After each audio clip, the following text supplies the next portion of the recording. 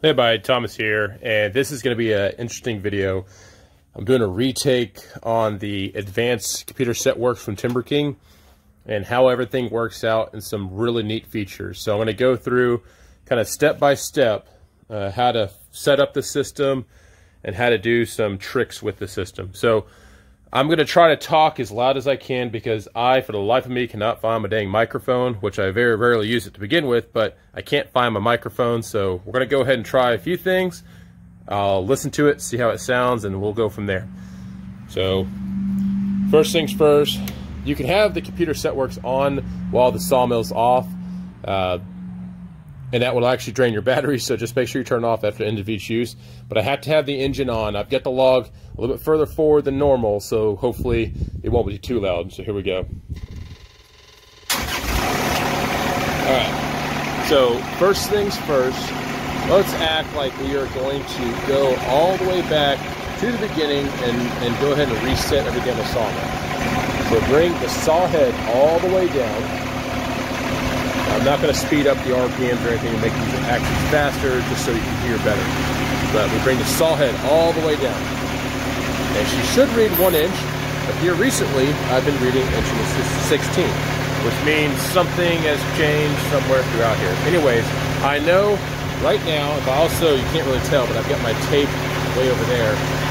I can see it's reading, it actually shows slightly below an inch, but we'll just say it's an inch. So I'm going to go ahead and set home. So setting home, and you'll see the green light that popped up right there. It says home position set. So that's known at 1 inch. That's as low as my blade will go. That's home. All right, so now let's bring the saw head back up. And I'm going to show you how to do some of your thickness cuts. So you've got all the stuff in green essentially is the auto saw stuff or the manual saw measuring from the bottom up. The white stuff, well actually I take it back. Set return works regardless. It should actually be green / white. Set return works on everything. But we'll head forward to the saw or to the wood. Alright, so if I have a log up there and say I know what I want to cut. I want to cut 2-inch boards throughout it, but I know in my head doing some rough math at 2-inch boards, I'm going to have some waste on my first cut, but I want to get that first cut to be a certain size. You can actually, so go ahead and set return, because right now my blade, it's hard to tell, but my blade is above the height of the log. So set return, and there's a, in fact, I'll do the other hand here. It says return position set. So it gives you a little indication on the screen when it's been set. So we set return. Now I'm going to bring the saw head, I'm going to bring the blade down to the very top of the log. Doing an adjustment on thickness cut.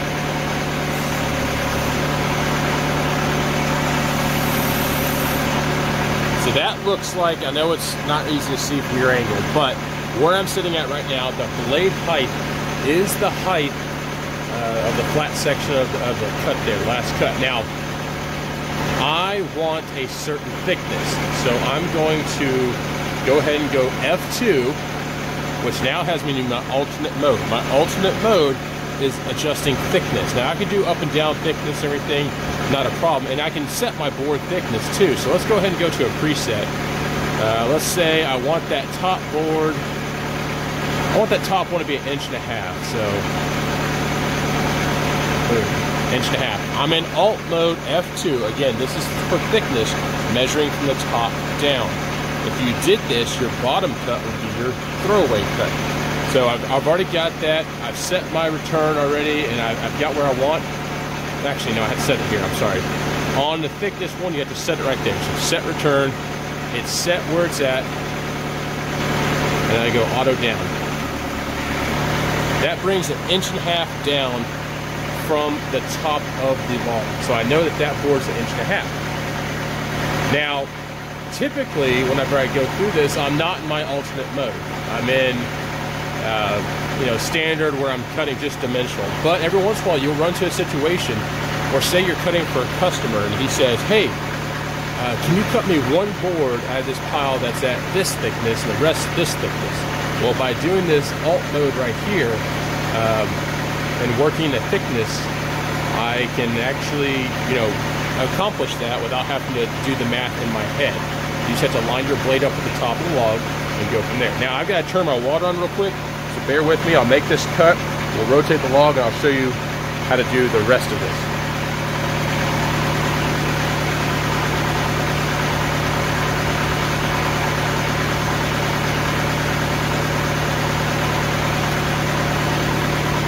Okay, water's on. We're going to engage the butt.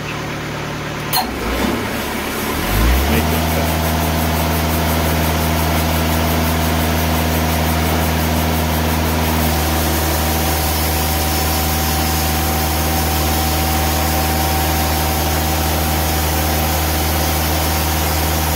Now my blade, I've gone through probably 4 oak logs so far today, so she's getting towards the end of her life. But she's still cutting okay.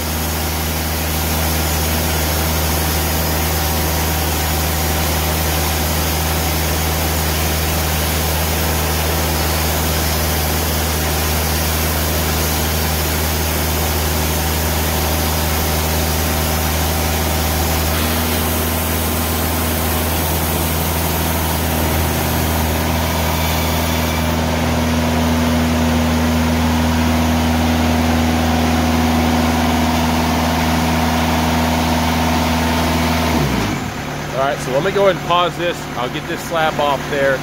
I'll show a little video to show the thickness of that and show how it works. And then we'll turn it over and do the rest. Alright, so now we have the log flipped over. And I'm still currently in Alt mode F2. I want to go ahead and get out of that now. So just hit F2 again, which is your second button. And now what I want to do is cut these slabs. Let's go ahead and say I want to cut them at 2 inches.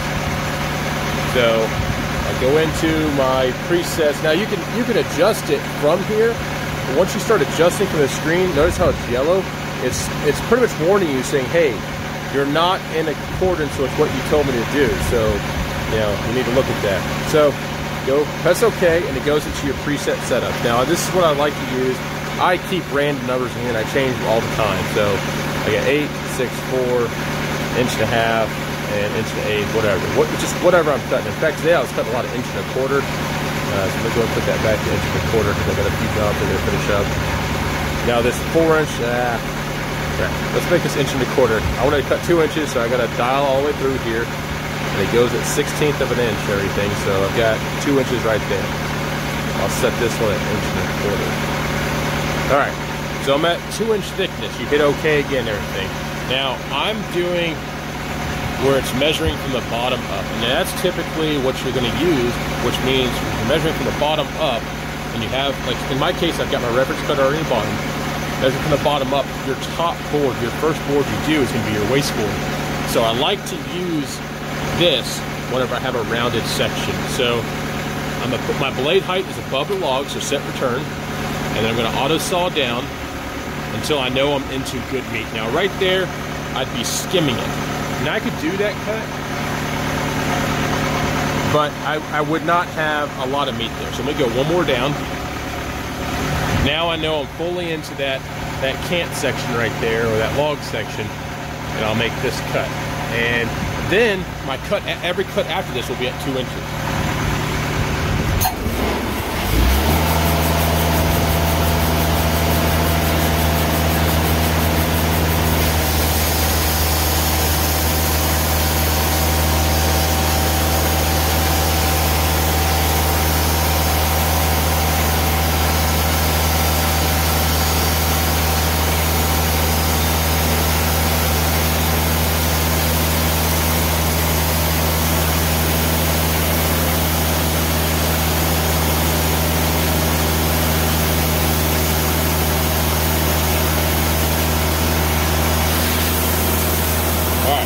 So we've made it through the cut. And all I have to do is hit this button right here, auto up.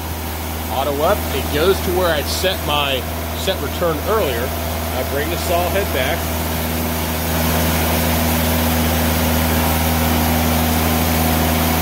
And all I have to do now is hit auto saw down. And it'll go to that next 2-inch increment down, and I'll make that cut.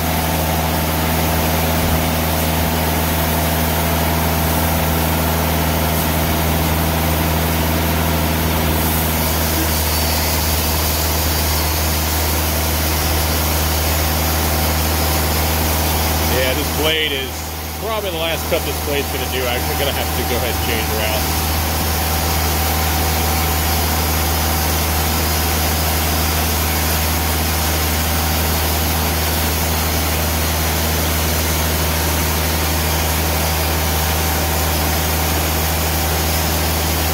As soon as I finish this cut, I'll bring her back up, bring her back, and we'll take some measurements to show the accuracy of the system.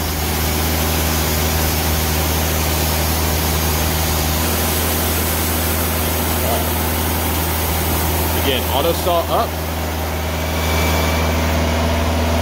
bring her back. Now, one thing I could do, if you needed to make a small adjustment, maybe there's something you didn't like or you wanted to cut a little bit less, you could hit manual saw down just to like a little bump it or whatever. But if I was to hit, so after doing that, if I was to hit auto saw down, which I'm clear right now, it will go to the next 2-inch increment. It will not take in consideration what you just did right there. So that's pretty neat.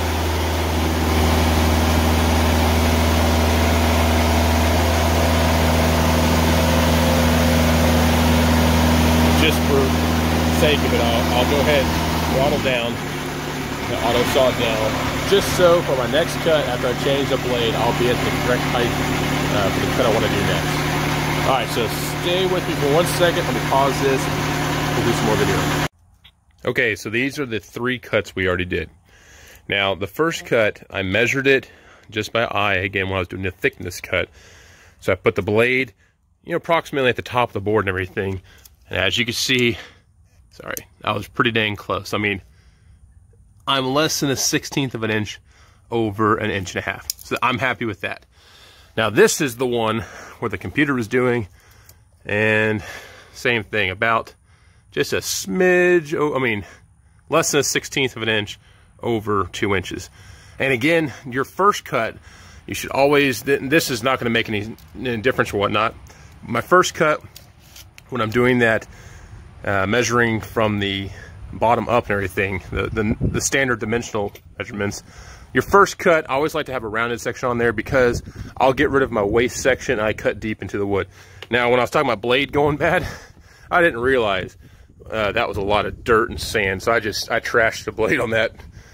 I should have looked at the log beforehand. I just threw it up on there just for giggles. But I hope that was helpful, kind of going over the setup of this. Now, I've got a buddy up in Tennessee, good friend and everything. We're going to see if we can show the comparison between the old style system that's on the 2000 from, I guess, prior to year 2016 or 17, whatever the older style system is. We're going to see if we can show some differences between the two. So he's going to be sending me a video, and we'll see what kind of magic editing I can do for my next video. But what we did, again, just a recap, we first, you know, readjusted the saw by going into or setting our home. So we know all the way down 1 inch is the lowest you will cut. And if you are, say, cutting something less than 1 inch and you start actually, you know, cutting your last cut, regardless of, say, if you're cutting 1/2 inch boards, your last cut is going to be 1 inch. It can't go any more than 1 inch.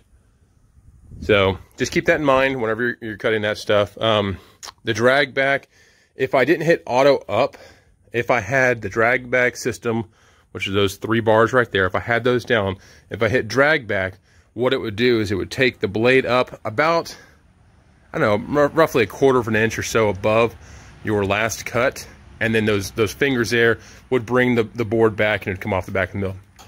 I don't use that, first off, because I have a wall right here. That's used if you're on a job site. My buddy Jack uses it every so often, but in my applications, I'm not a big user of the drag back. I've used it like once just to see that it works, and it works. Let's see what else. Yeah, there's so many different things you can do with this. I mean, these are just some of the techniques I do. I know there's more into this. You know, you can go through your presets. So if you use this button right here, rather than going to this screen right here, it automatically goes through your presets. There's little things there. You could also do this, go left or right. But again, I like to go in there, and I don't know, it's just personal preference, whatever. For adjusting, I think I already showed that, but all I do is up arrow, down arrow, and you can adjust your thickness.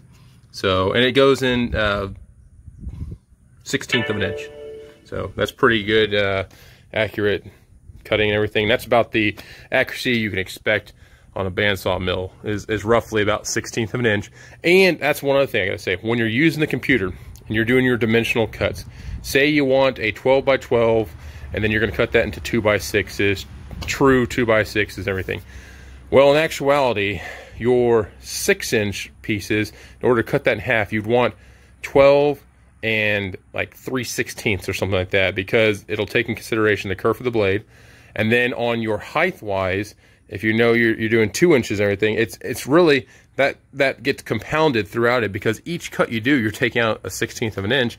So really, you're looking at like 12 and 5/8 or some goofy iteration in there. But it takes in consideration that. So whenever you're cutting dimensional stuff, don't just cut all your cants into 12 by 12 if you're using a computer.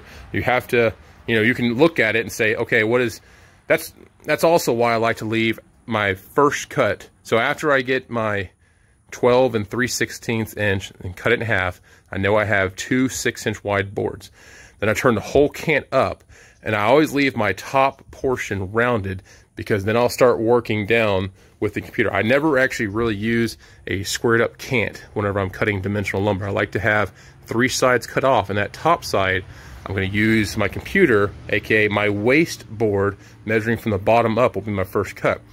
And that's a great way to save wood and try to maximize every single cut you can do. There's a lot of other tricks you can do with this, but that's just my little entry-level examination into the Timberking Advanced Computer Setworks. I will try to get another video out here soon once I get some participation from my buddy up in Tennessee with the older Setworks, and show some differences between it. But I think they're actually pretty similar. This one's just a little bit more fancier, dancier, with the screen on there, and the other one I believe was like almost like a LCD type, like clock face, screen. So this is a little bit fancier. And when you turn it on and off, it turns off, goes black and everything. But when you turn it on, it does go through a startup sequence, and actually has all the Timberking information on there. Pretty cool. But it's pretty quick. So yeah, hope that's helpful. We'll see you around. Thanks.